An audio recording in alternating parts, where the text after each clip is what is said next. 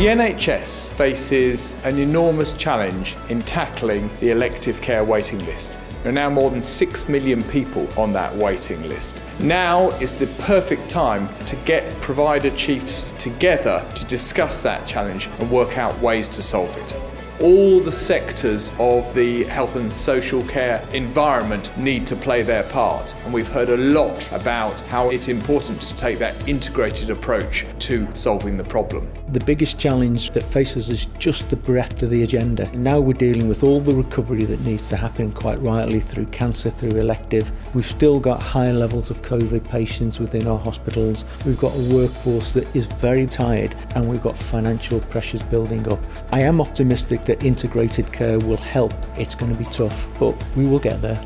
I think we have an obligation to share good practice. A huge part of our integration journey has been from borrowing examples of good practice from elsewhere. So I'm keen to share that back. I really want to take back the issue around volunteering and working in partnership in the true sense of the word, and looking at what's happening with our workforce. That's been really helpful for me, hearing from different parts of the country how they've managed to get through it and some of the challenges they've had. When you get people into a good place in their working life, that not only translates into safer care for patients, but also will help them with any struggles that they have in their personal life. We need to be finding a balance between what works for the organisation and what works for the individual, and I think flexible working is a way through that. As an NHS provider, which is one of the largest employment systems within the United Kingdom, we have to change to adapt to support our staff. We have to find roles to support our staff doing what they want.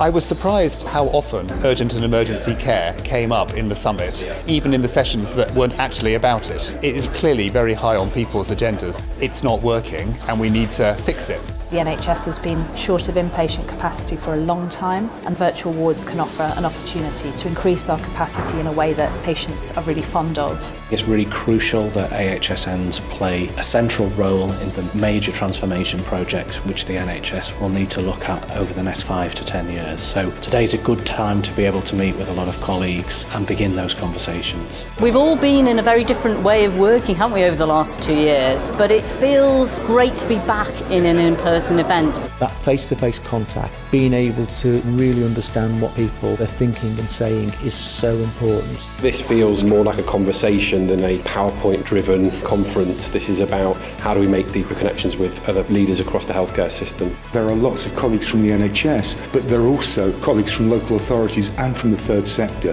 That's how we build partnerships that are going to really deliver change across the system.